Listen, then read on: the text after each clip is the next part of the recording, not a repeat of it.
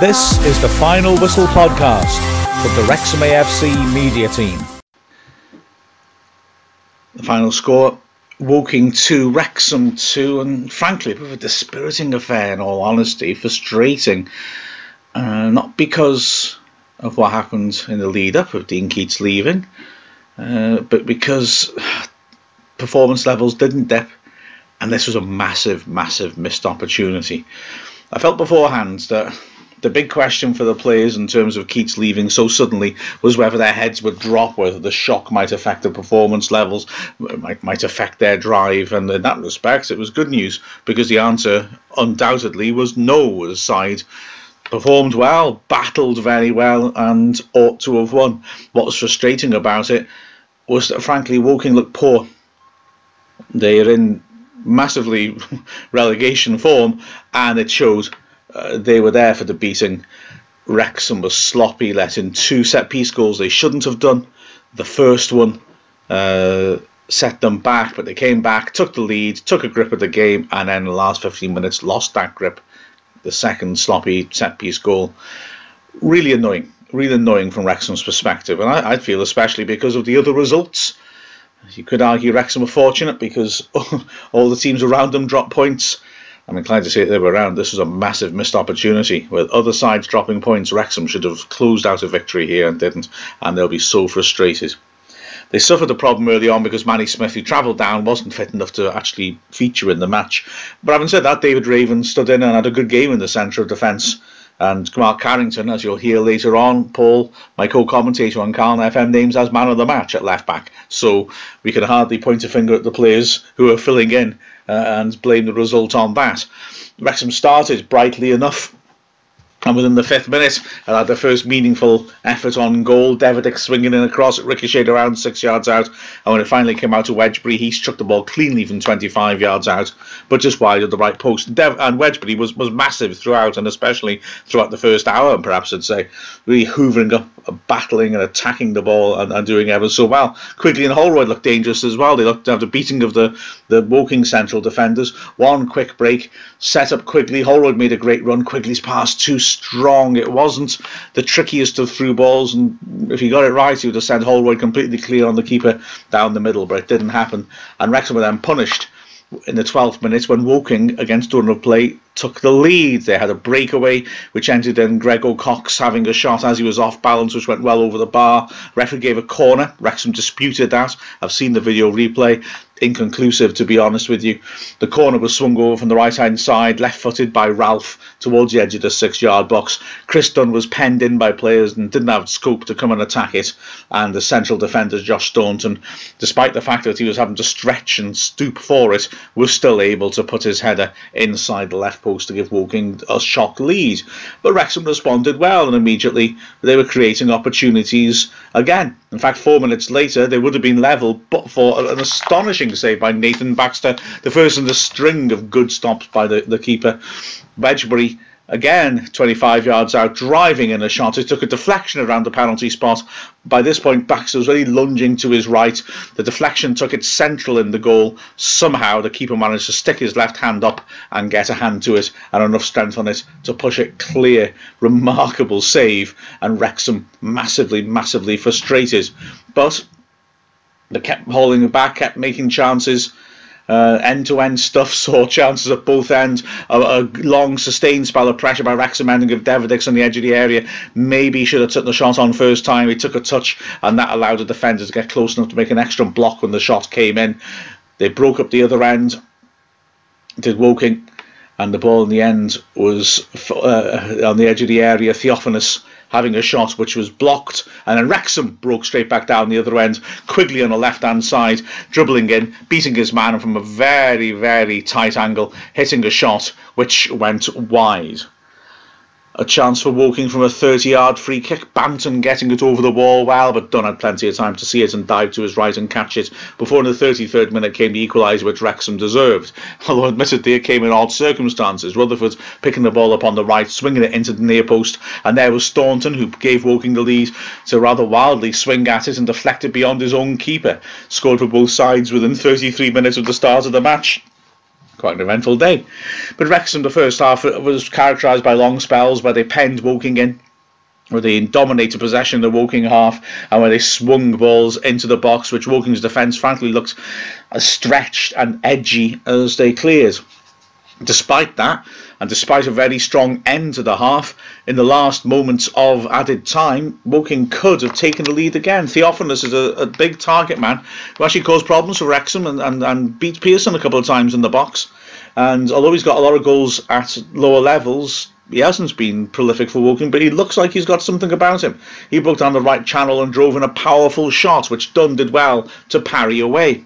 The second half started extremely encouragingly for Wrexham, and quite frankly, for the first half hour of it, there was only one team in it. Wrexham completely in control, pummelling Woking, and maybe this is the passage of play which frustrates me most. Kelly and Wedgbury continue to run the match. Rutherford was looking sharp down the right-hand side. Deverdix will have wanted to be more cutting and more involved maybe than he was, and again the two strikers looking threatening, with Roberts and Carrington supporting well on the flank. So we just dominated the game completely and should have put the game to bed. There was an opportunity 10 minutes into the half. Baxter, for the first and not the last time in the second half, denying Wrexham a corner cleared. Kelly attacked it and from 20 yards drove a great strike towards the top left corner, but Baxter was there brilliantly to palm it away.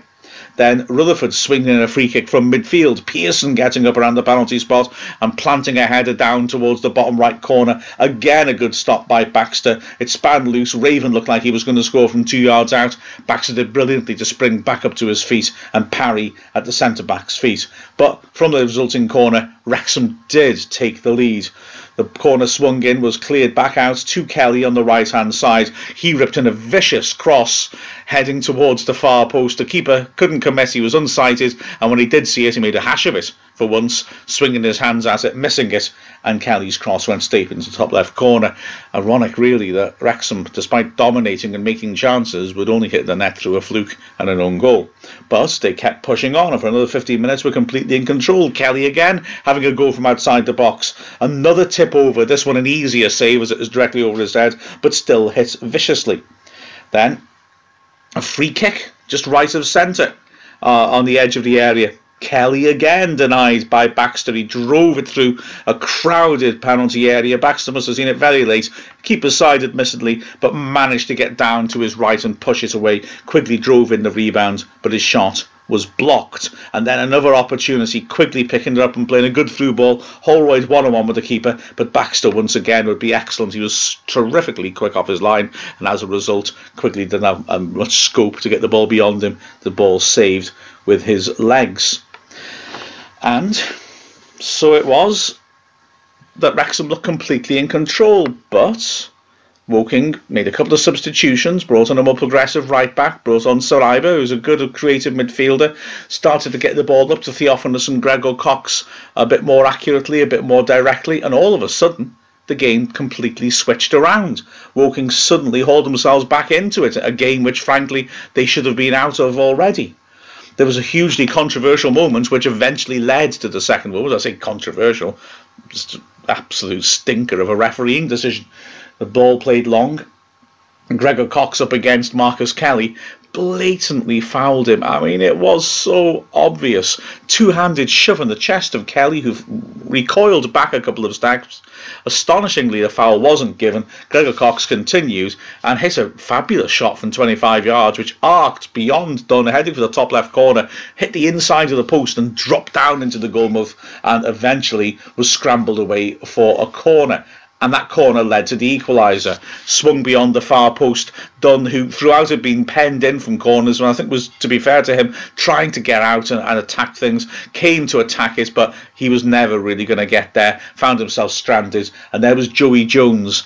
Yeah, Joey Jones scoring against Wrexham. That feels so wrong as well. Getting up, planting a header over the keeper and into the unguarded net. And Woking had got themselves back level into a match actually should have lost, and which after this they pushed on trying to get a winner. 2 minutes before the end, Gregor Cox again feeding Theophanous down the right channel. He drove a powerful shot which took a nasty bounce in front of Dunn, hit him in the face and span behind for a corner. Bit of a let-off for Wrexham. And then in the second minute of added time, well, quite frankly, the referee's second stinker, and don't accuse me of bias, just as the equaliser shouldn't have come because the referee made a mistake. Quite frankly, this was a decision in the other direction. A long ball played forward, Gregor Cox got beyond Pearson, the last defender, into the box, and Pearson fouled him.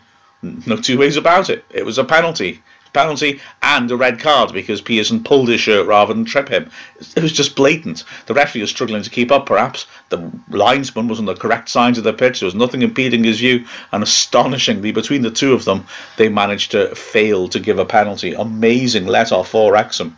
And Wrexham could have profited, should have profited, because in the 4th minute of added time, Rutherford swinging across to the far post. Simon Ainge, on as a late sub again, got up well, planted a header to the edge of the 6-yard box, and there was Scott Bowden, fellow substitute. A great opportunity, but he volleyed it over the bar. A huge frustration for Wrexham. These are 2 points dropped without question. A victory would have put Wrexham 3rd and 5 points behind Macclesfield, breathing down their necks and making sure the title race is still alive. As it is, well, frustration. To hear more analysis of the match, here's what Paul Jones and myself thought of the game on Callan FM. As the referee has blown for full time, Wrexham will feel deflated about that. They drop down at the moment to 5th in the table. Of course, some games will be going on, but what a huge frustration for Wrexham. They had this game won. I mean, let's be honest, Paul, and end up sharing the spoils, and in fact having to cling on a little bit at the end to make sure it wasn't a defeat. I really don't know what went wrong there, because the same players who'd been doing so well are controlling it. All of a sudden, it all started to go Pete Tong, as they say.